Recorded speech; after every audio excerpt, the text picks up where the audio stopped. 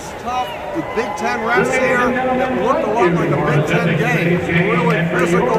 Vermont did a fantastic job. Held the lead multiple times. This is a back and forth game. In the end, Maryland stars, Patsos, Ayala, both with 22.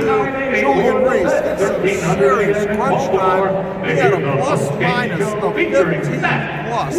18 minutes of black after this word from the Big Dog on the Big Dog postgame show live in College Park.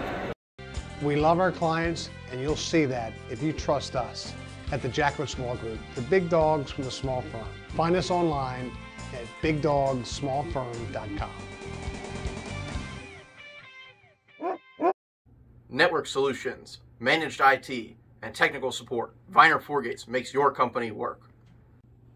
Solutions to protect your business from WatchGuard, including firewalls and endpoint protection. Protect your company and make your company work with solutions from Viener Forgates. So 3-0 early in the season doesn't get you very far, but this really was a quality opponent. Shungu, the guard forward from Vermont, the Catamounts, he gets 27. In years gone by, Daryl Morcell would have gotten the assignment to shut him down, but Daryl is in Marquette now. So Maryland rotates players. It was a lot of Dante Scott. But look, Shungu almost had enough to upset Maryland. Maryland comes as a 10-point favorite, and they win by 11. So I guess Vegas had this right. It was interesting, more so because Duncan, who's 55 from Vermont, and Ayala almost got into a fight at the other end of the court on a loose ball near in front of the Vermont bench that led to everybody running over like it was about to break out into a baseball brawl, which didn't happen. Tempers were cool. And then right here behind me, they get into it again in the second half. Technical fouls are called, but nothing much came of it. But that shows you the intensity of the game. These guys were going at it for real. Maryland has to do better on the three-point shooting. I've been to practice. These guys can shoot the ball. Once the game starts, it doesn't go as well. I'm not sure what that's about. In other notes, James Graham still away from the team. Not sure what he did, but he's not been on the bench. It's 2 games in a row. And here comes Jimmy Patsos. Do you have a second?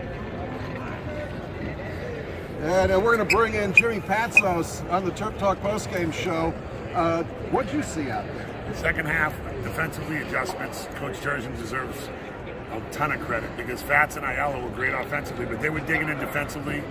Shungu's good, number 24 from Vermont, but they couldn't get by him. And I thought Reese really gave us a lot off the bench, didn't you? Yeah, he has a plus 15 and only 18 minutes on the court, so that's big. He's really coming along, and I think once he may be able to play with Q. They got a lot of depth, but defensively, the last 10 minutes of that game, Vermont couldn't get anything off, and that's why they won. It's a good take. What are you doing with yourself these days? I'm with Under Armour and do a few things for the Wizards, some NBC Washington, some stuff for American U TV, that's ESPN3, but really, Under Armour's our main focus. I'm down here representing the brand. We're so proud of the Terrapins. Well, you said Wizards. I got to ask. That's the best start in forever. The Wizards have been. I do some pre and post game with the Wizards. Tony Massenberg, Chris Miller. You know, Dinwiddie, Beal's an all-star, and they have Bertans. Dinwiddie, Montrezl Harrell, Contavious Caldwell Pope. They just came here and had a winning attitude. But Kyle Kuzma at the 4, that just goes to show you Kyle Kuzma was a 3. He turned into a 4-man. And Gary Williams always said this, don't worry about positions. Kuzma, Pope, Montrezl Harrell, and Dinwiddie are all healthy, and they can all play, and they all get experience. They're really fitting in good. If I was you, I'd go down and see them. I know Maryland was down there because Herder came in town. Yeah. The Wizards are really fighting tough, but I love this Terrapin team. And so do I. Jimmy, thanks for a lot of bounce. I'll be back. We love your shows. You guys always do a great job. Go Terps. Thanks. That is former Maryland assistant and former Loyola head coach Jimmy Patsos.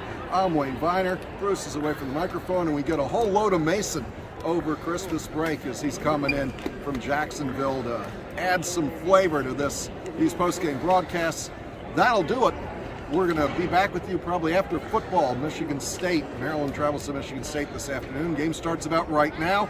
We'll go in and catch the press conference. Good afternoon from College Park, Maryland, 68. The Catamounts, 57.